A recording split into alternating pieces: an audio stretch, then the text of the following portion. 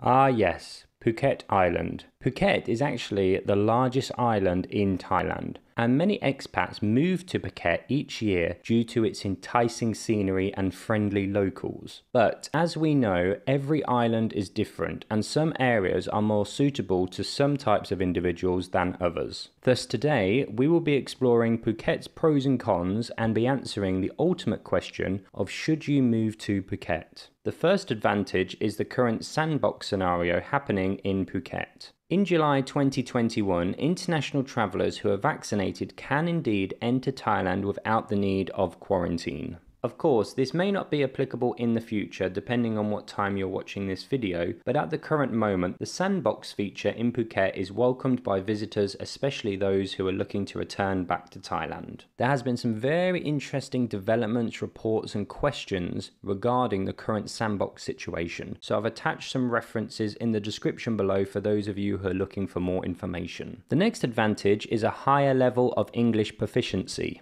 Looking at the statistics, Thailand does not have the highest level of English proficiency nationally. However, certain areas such as Phuket is where many Thai English speakers are located, and thus it is more unlikely that a communication barrier will occur. Another advantage is accessible locations. Phuket is a very beautiful island and there are many things to be seen. It's recommended purchasing or renting a motorbike, as this will help you get around the island and see some of the landmarks, as most of them are spread across the island. Another terrific advantage is the multicultural foods that are available on the island. You may discover when moving to Phuket just how popular the island is with expats worldwide. Personally speaking, I found many Russians and Chinese living and visiting the island. Some international expats who decide to live in Phuket full-time later decide to open up a restaurant, as this is a very popular type of business in Phuket. And this has resulted in many different types of foods being highly accessible. And the last advantage is that it's an overall great place to meet new people. Not only is Phuket a very popular island for expats, but also with the local Thai community, as many Thais visit Phuket for their holiday. So let's now take a look at some disadvantages of living in Phuket. The first disadvantage is the moderate to high levels of reported scams. Scams can be so common on islands such as Phuket that many prominent names in the travel industry such as Hotel.com and Phuket 101, as well as many others, have previously documented the common scams and how best to avoid them.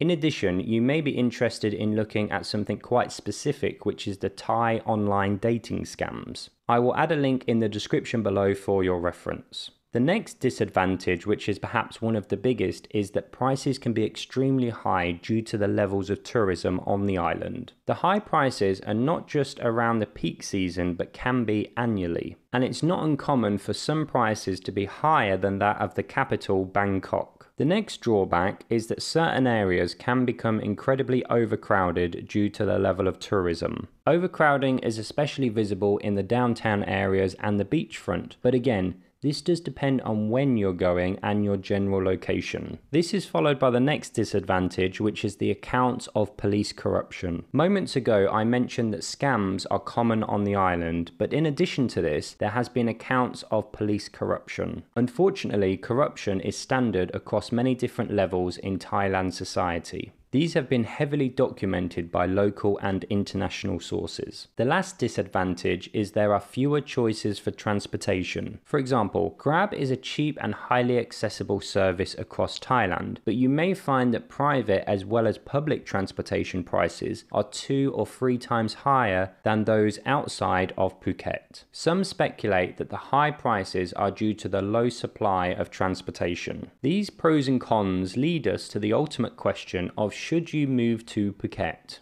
If money is not a barrier for you and you are an individual who enjoys beach life and meeting new people, then you will most definitely enjoy the island of Phuket. Personally speaking, I found the island to be relatively modern with a diverse range of activities and a great place to party. Still, as I've mentioned before, just like every destination, it really depends on the overall lifestyle that you are looking for. Some individuals who move to Thailand enjoy a simpler life where there is much less tourism and much lower prices. And for those individuals who are looking for a simpler life, quieter life, and ultimately a cheaper life, you may be better situated in the northern cities of Chiang Mai or Chiang Rai. If it's possible, it's recommended to take a visit for yourself, as you will often discover very early on whether the island is suitable for you or not.